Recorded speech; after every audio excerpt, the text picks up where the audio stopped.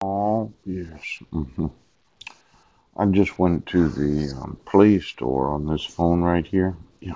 hmm It's 405. And I noticed that it had done a scan at 3:34 a.m., but I would have been asleep at that time, and that was the time that I woke up this morning. Yes. Considering I don't have Wi-Fi and there's no possible way to connect to the internet, yes.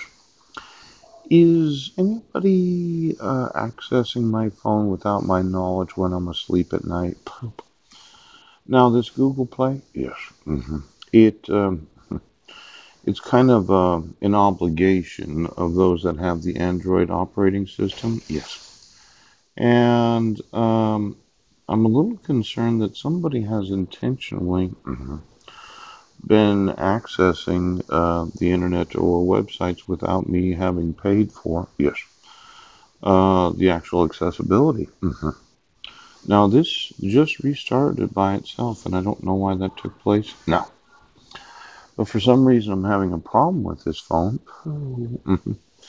Now, how do we find who it is that is intentionally messing up other people's personal electronics? Yes. At 3:34 a.m. while they're asleep? Yep. hmm Now, I could go through OliPen, or I could look at the internet that could be available that is not being paid for? Yeah. Could you go away broadband for me? I'm going to download an application for their various products and the OliPen .net coach. You know, without valid identification, I'm going to have some difficulty. Yeah. Being able to be a customer, a client of theirs.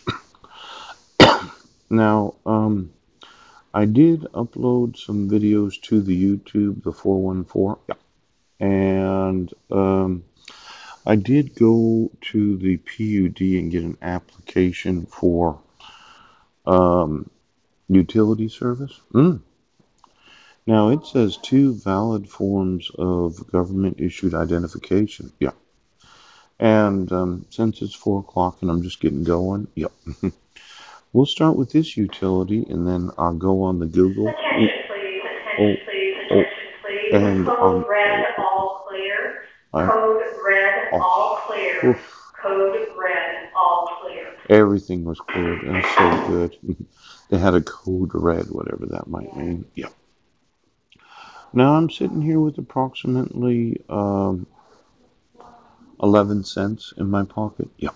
hmm And I'm thinking that the police and the sheriff departments do know Officer Goiter or your twin look-alike. Yep. And I'm kind of a little upset as I start going through the various applications for, well, broadband, telephone, Wi-Fi, poop.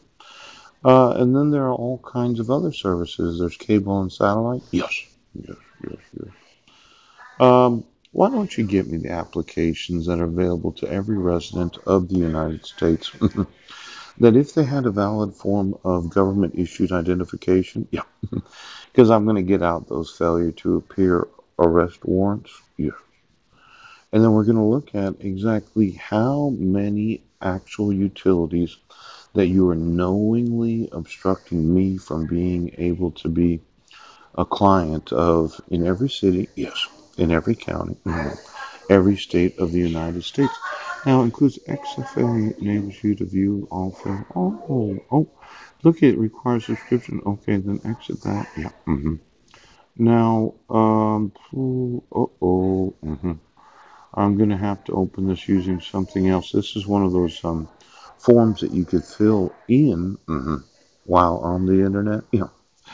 Now, since I can't move anyplace else and I'm obligated to stay in a homeless shelter or a location where the actual landlord pays the utilities, I would say that I'm being obstructed from being able to purchase any utility, yes. Cable or satellite television, any internet service, yes. Wi-Fi service, Deutsche Telekom, ouch. Well, we'll just start going through all the various applications where it is a condition. Now, you have to have a valid form of state issue. Do you think right now it's going to get considerably worse during the afternoon?